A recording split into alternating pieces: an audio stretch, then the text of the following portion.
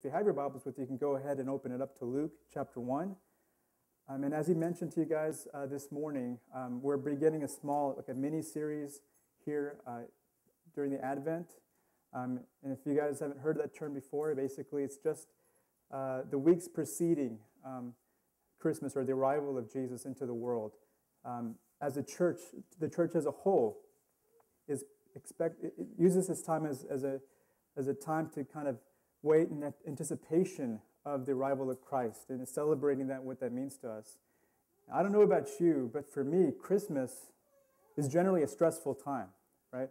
It's generally a time where you're stressed out about finances, getting the right gift, returning the gift, exchanging. It's a time where you're kind of worried about giving so much of your money, your time, your energy. It can be a very burdensome time, right? But what if we were to shift the focus? And that's what we're intending to do with this series is, as a church, shifting our focus from ourselves, our families, and really making it about the arrival, the life, the death of Christ. And what does that mean for us in terms of how does that shape our perception of Christmas? How does it change maybe our habits and the things that we normally do? Perhaps instead of making it all about gifts towards us, we may think about maybe changing our habits and making it about serving others as Christ did to us, as he did for us. At the very least, it would totally change our perspective, and at the very least, it might even help us maintain our sanity during the Christmas season. But that's what we intend to do at the church here, is over the next several weeks, is looking at what it means for us to celebrate the coming of Christ. Today we'll look at hope, and then in the following weeks we'll look at love, how Christ's arrival brings us peace and joy. So this morning, we're going to look at hope. I want to start off by sharing just with you a short story. In the late 1960s, a young Chinese girl was questioned by the government about the underground church. And she refused to provide any information to them about the church and about its functioning.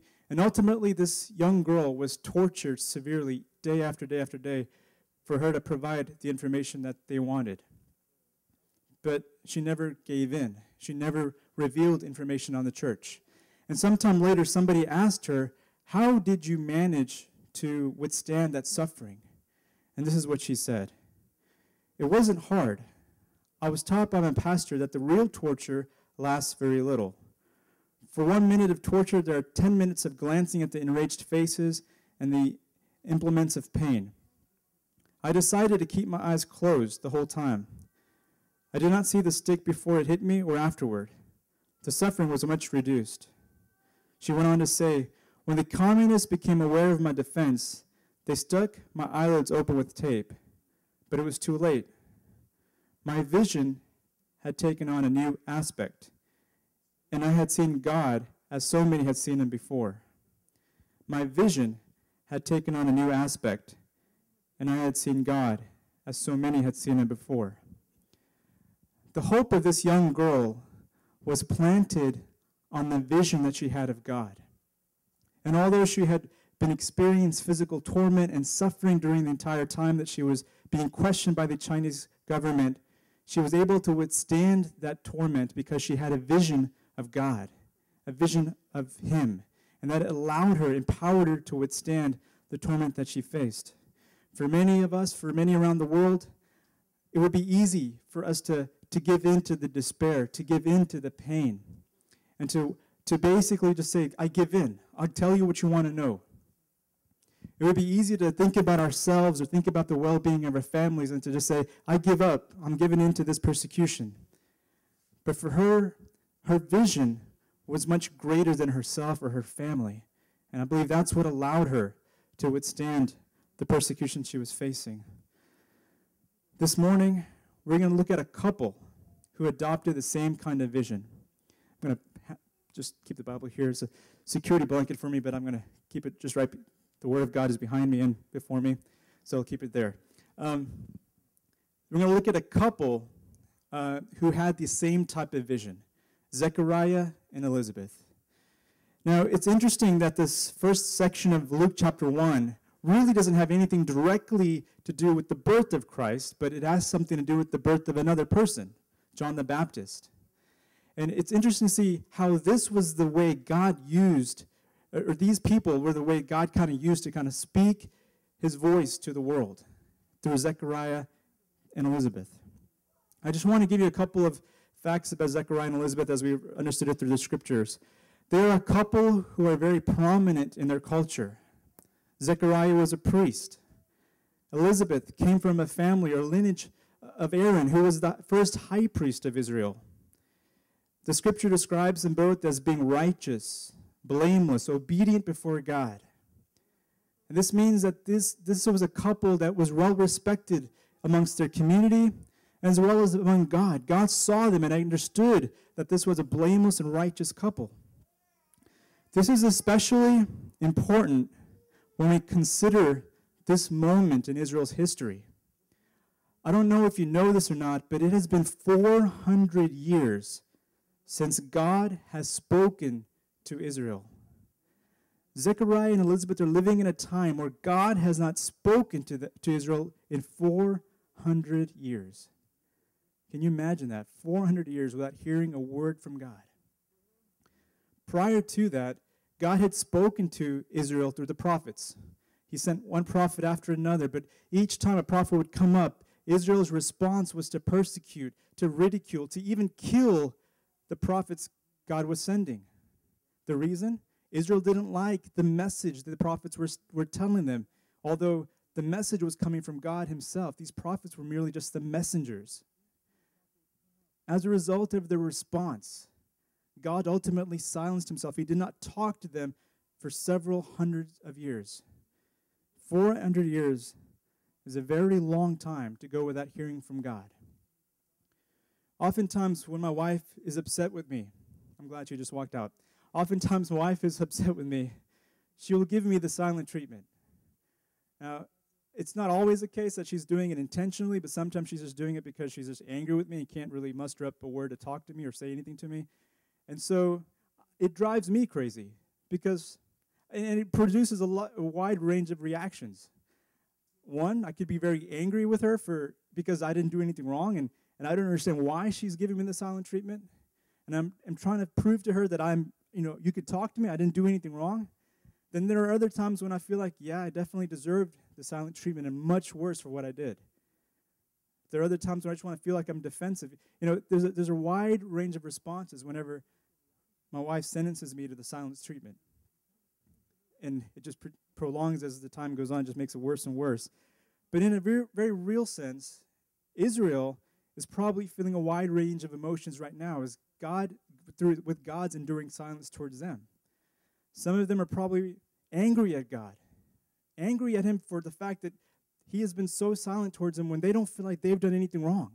It was their ancestors that committed the crimes. Why are they being punished for something that their ancestors did? Or maybe they're feeling a sense of grief because they realize that, yeah, we deserve this. We deserve God to be silent towards us because our ancestors did screw up. And now we don't know if God will ever speak to us again. We don't know if God's silence towards us will be forever. And then there's probably another group of people that would say, look, God and us, we're never going to come to terms, so let me live my life without him. Let me carry on and just do my thing without God. This is what makes Zechariah and Elizabeth's story so powerful and so amazing, is that in this context, they are found to be obedient, blameless, righteous before God. Although God hasn't spoken to their nation in hundreds of years, they still remain faithful. And you know something else that makes their story so much more beautiful? Is that in verse 7, we understand that they are without child. The one thing that they had been wanting for, more so than anything else, was a child. But they never realized that. And in Jewish culture, a child is something that when you receive a child, you know that you're blessed and honored of God. But for them, they never realized that blessing or that honor. And ultimately, I believe, and we kind of read it on and further on in Luke chapter 1, is that Zechariah and Elizabeth became a mockery amongst people. There was a great deal of reproach held against them because of the fact they never were blessed with a child. So families and friends were probably mocking them behind their backs or maybe in front of their face, saying, you still haven't been blessed with a child. And by now, the scriptures tell us they're very old or they're very advanced in years. So biologically, it's impossible for them to have a child. But yet, in the midst of God not providing them a child, Zechariah and Elizabeth are still serving the Lord. They're still obedient. They're still faithful. This is the things that makes it so interesting to me as far as their devotion to God. And before I get back into the text, I want to just take a break. As we enter into the Christmas season, I believe some of us, or if most of us, if not all of us, are probably going through a situation or a struggle that can produce some sort of despair in our lives. Some of us are probably in the midst of final exams. You know, we know that Christmas break is coming up, but right before the Christmas break is a lot of finals, right? We're probably stressing out about how are we going to get through this semester? How are we going to finish up this semester? Because I really need this grade in order to in order to pass the class. And some of us are stressing out about the fact that you got a lot of financial expenses coming up. Christmas means that you probably have to buy gifts for people. And so how am I going to make it work when I'm already struggling financially? Then maybe some of you here may have a family or a friend that is going through some sort of medical issue or medical illness, and you're struggling just to focus on your other stuff, because, let alone Christmas, because you're so consumed with the well-being of your loved one. All of us may be going through some sort of despair, something that's troubling us. And this brings up a question I think we all have to answer. How do we respond when we find ourselves in disparaging situations? How do you respond when you find yourself in a disparaging situation? See, in my line of work, I come across people in despair every day. For those of you who don't know, I'm a counselor. I work at the Dallas County Jail, and I work amongst inmates who are housed on suicide watch. So every day, I'm coming across a different person who's on suicide watch. People who I come across are there with a wide range of emotions. Some are angry, some are afraid, some are just flat out defensive, others are in deep, deep depression. One of the things I've learned about all of their experiences that kind of unite them is the fact that all of these individuals are driven by their emotions. All of these people are driven by their emotions, and they're unable or unwilling to think rationally outside of what's going on. They're unable to break away from what they're feeling at the time. And it makes our job really difficult, because we cannot break through to them because they have bottled themselves up with these emotions, anger, frustration, whatever it might be. And to give you an example, even at this very moment, there is a gentleman in the Dallas County Jail who has been on suicide watch for 2 months. That's an abnormal amount of time. Usually 3 or 4 days, usually people are off suicide watch. This person has been on suicide watch now for 2 months. And even in spite of being on suicide watch, he has tried to hang himself 3 different times. Even in our custody, he has tried to hang himself 3 different times. He doesn't speak to us. When he does, his words are something like, "I'm beyond help. There's nothing you can do for me. And the first chance I get, I'm going to kill myself." How do you reach a person like that when all they want to do is try to kill themselves? And I don't know what emotions he's experiencing. I don't know if it's anger, if it's depression, or what it is. I can't even gauge that. I can't gauge it. But all I know is that he is bent on trying to do something to himself, because he's basically barricading himself behind some sort of anger or depression. He's not allowing himself to think rationally outside with what's going on in a situation. Isn't it true, though, of all of us, somewhat, at least somewhat, that all of us, given our situation, whatever disparaging situation you're in, is that you and I tend to respond in an emotional manner. We tend to barricade ourselves behind emotions. You know, we've got anger, we feel frustration, we feel fear, we feel depression. all of these emotions are what's preventing us from developing a perspective, a God-given perspective on our situation. Our melting pot of emotions is what's keeping us from drawing close to the Lord. Ironically, it's in difficult times we need to lean on the Lord the most, but it's often becomes a time we find ourselves leaning on Him the least. This morning, as we enter into the Christmas season, as we enter into celebrating the arrival in the life of Christ, I just want you to be honest with yourselves and ask yourself, what is going on inside of me right now? What kind of situation am I faced with? What's challenging me right now? What's creating a sense of despair? And what's consuming my mind? What emotion is consuming my mind? Are you willing to let go of that in order to kind of maintain a focus on the Lord, maintain a focus on the arrival of Christ? See, my prayer for us is that this season would be a season of celebrating the arrival of Christ, Emmanuel, God with us, and allowing us to be aware of the fact that we desperately need Him, and we can't do it on our own. We can't rely on our emotions. We can't rely on ourselves. We desperately need Him in order for us to figure out how to go through this life. Getting back to the story of Zechariah and Elizabeth, it's important to ask ourselves, how did they manage to live a righteous, obedient, and blameless life? Did they finally come to a term and say, look, we understand that we're not going to have kids, so we're okay with that, but we're still going to do what we've been known to do. We're going to still obey God. We're still going to follow God. Or did they come to a place where they realize that God's not going to speak to Israel, but we're going to keep serving Him because we know that this is a great way for us to connect with each other? Did they give up on hope? Is that how they managed to be obedient to God? Is that they decided just like, look, it's not going to happen, but we're going to do it anyway? As we read on in this text, and if you look back to Luke chapter 1, is that there's a moment in time where Zechariah has been selected to go into the temple to offer up incense, to burn incense. And there's a multitude of people outside the temple praying. The whole act of burning incense is a symbolic way of offering up prayers to God. And so there's this moment in time where prayers are being offered up from the outside and from the inside of the temple, and an angel, Gabriel, appears before Zechariah.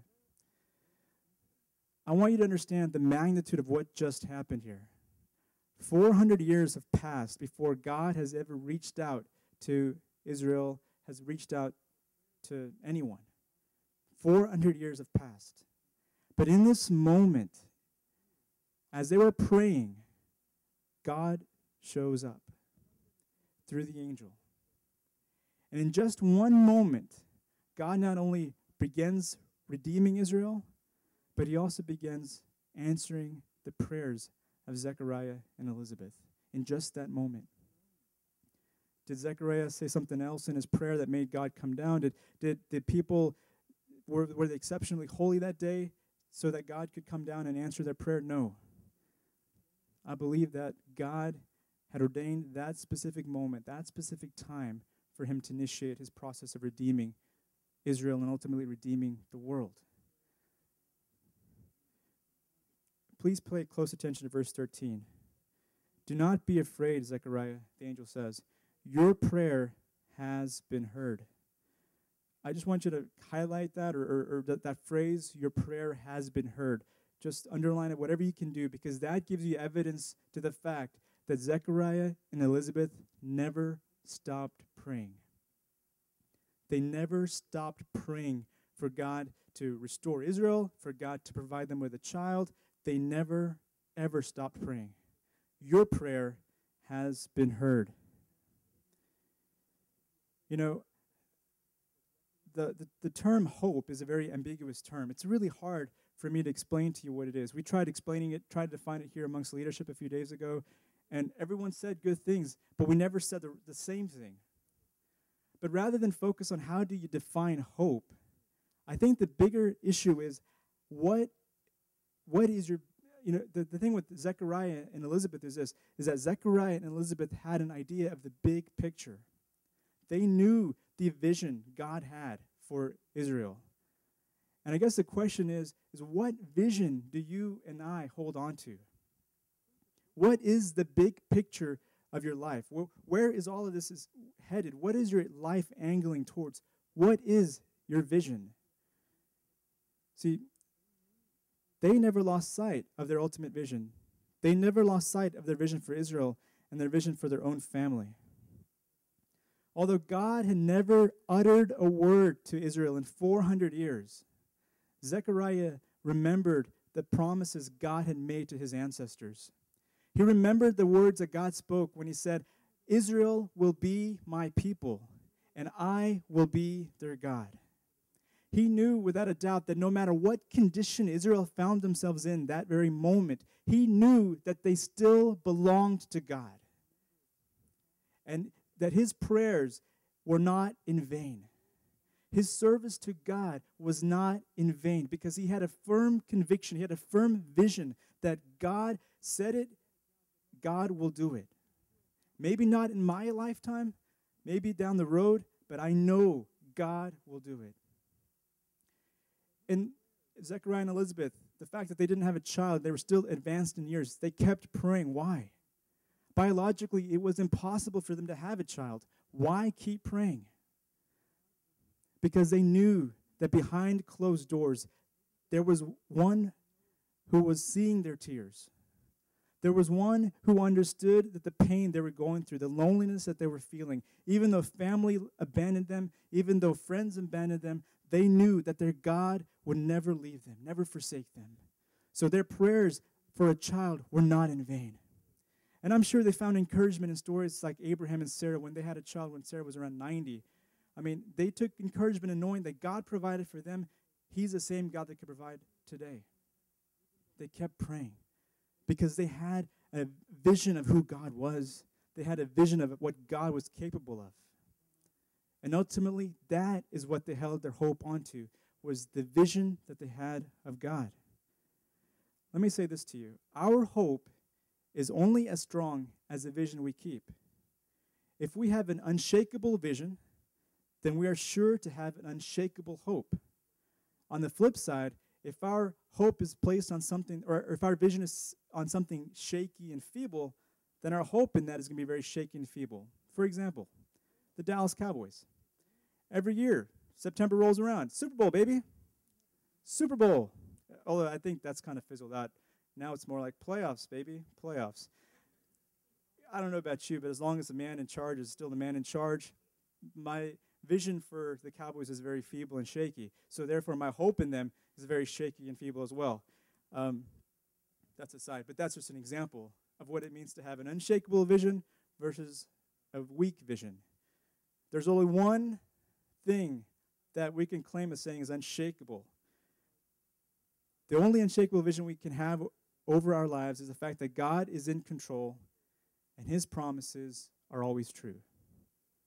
That's the only unshakable vision you and I have in this earth, is that God is in control and that his promises are always true. All right? I want to share you just a story, another football story, which is a lot more encouraging. Kurt Warner was never picked by any NFL team when he came out of college. It was around 1993 or so, 1994. But he always had a dream that he wanted to be an NFL quarterback. He was called by the Packers to come and try out, but unfortunately they had Brett Favre and some other guys that the guy never had a shot to even showcase his talent. So ultimately he was cut by the team. So he spent the next several months working as a night stalker at a local supermarket, stocking shelves. In the daytime he would work out, and he would tell anyone who would listen to him that I'm going to one day be an NFL quarterback. And ultimately, the Arena League called, and they said that they were willing to give him a chance. It's not the NFL, but it's something. So he ended up going into the Arena League. 3 years later, he's still in the Arena League. A NFL team calls him and says, look, we would like to try you out, but we don't want you to play for us right now. We want to send you all the way to Europe and play there for as long as we need you to, and maybe we'll consider calling you here to us down the road. It was at that moment that he said that, I was really not sure if I could pursue this any further because we had just gotten married. My wife was pregnant. How am I going to go all the way to another part of the world when we're just about to have our first child? What am I supposed to do? But he and his family just agreed that they were going to go ahead and go. So he went to NFL Europe. He was there for a year. gets called back by the St. Louis Rams. He's there for a year. He doesn't get to play. Another year comes by, and the starting quarterback is out for the season. And then in that moment steps in Kurt Warner in 1999. So for about 5 years, he's without, and the dream that he had hasn't ever been realized. But 5 years later, he steps out onto the football field. And I don't know if you guys follow football or know Kurt Warner. That year, he broke several records, and he ultimately ended up leading his team to winning the Super Bowl within his first year in the NFL, first year as a quarterback in the NFL. He credits God for his success. He's a strong Christian. He credits the Lord for allowing him to fulfill the vision that he had in his heart. That was what gave him hope to carry on. Is he had this vision. He knew this was where he was called. And although it took him many turns and many roadblocks along the way, he maintained that vision because he had a strong conviction that God was with him, that God was leading him. And the rest is history.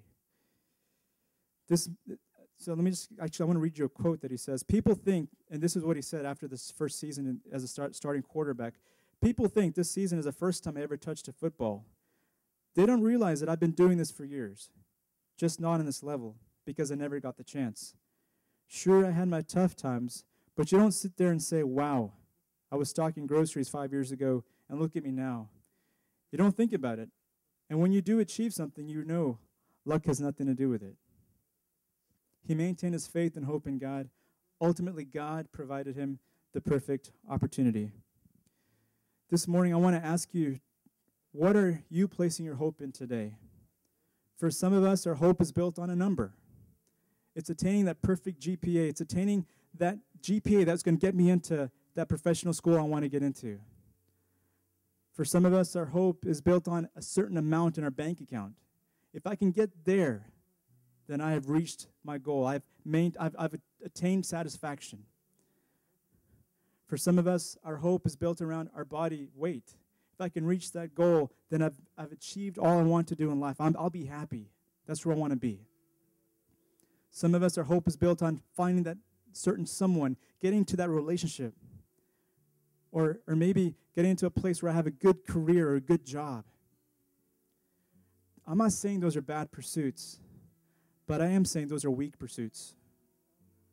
Those are weak pursuits.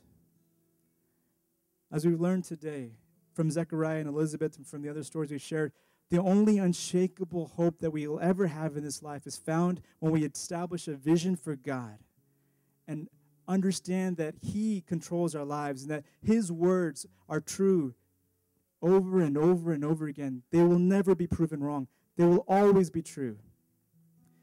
They may not go according to the timing that you want. Like I said, Israel had gone 400 years before they had heard a voice from God. But He will speak, and He will provide. He will answer. As long as He said it, His vision for you will come to pass. He provides us an unshakable vision. As I conclude today's message, I want us to understand the hope of God broke into the world through an unlikely couple, Zechariah and Elizabeth. God spoke hope to the world through them and ended His 400-year silence. Through them, God's plan of redeeming the world began. He once again proved to the world that His words and His presence are trustworthy and unshakable. Sometime later, Jesus comes into the picture. John the Baptist is used by God to prepare the way for Jesus Christ. And as we know, Jesus comes to the world. He lives a perfect life.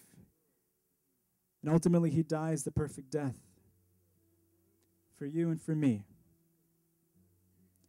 But the beautiful thing about the story is that God has forever ended His silence towards you, towards me. God, through Christ, has spoken His word over your life, and He has forever ended His silence in your life.